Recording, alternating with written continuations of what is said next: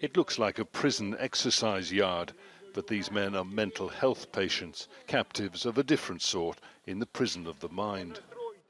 They're looked after here with great care, along with the elderly and those with disabilities. Together they make up one of Ukraine's many worsening wartime crises. The scale is shocking, and there will be even more as psychologically damaged men return from the war. Marina was in charge when Russian soldiers heading for Kyiv surrounded the facility in February last year. It affected them a lot. Almost every day now we take some of our boys for psychiatric treatment to support their emotional state. Some have become more aggressive after what they went through. There was gunfire and explosions.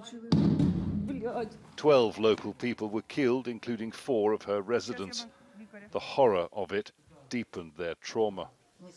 And there have been other changes. Newcomers from areas near the front lines, like Galina, who arrived here with her mother from now occupied eastern Ukraine.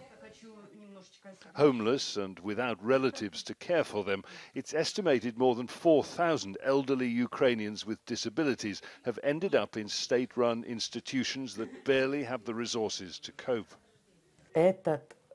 This institution is one of the best in the Kyiv region, and you can imagine what they're like in the east, more than 800 kilometers away.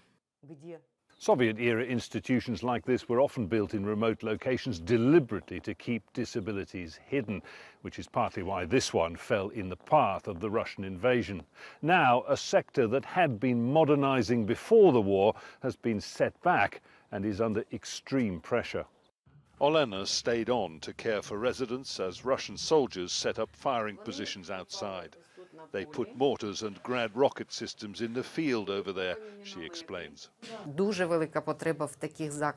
There is currently a great need for these facilities for people who lost their homes, their loved ones, left alone with their problems. Who will help them except organizations like ours? The sound of a piano brings welcome cheer. Alex has been a resident here for 4 years.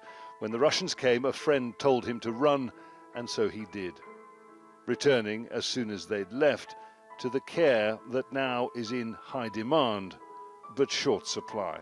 Jonah, Al Jazeera, Borodyanka.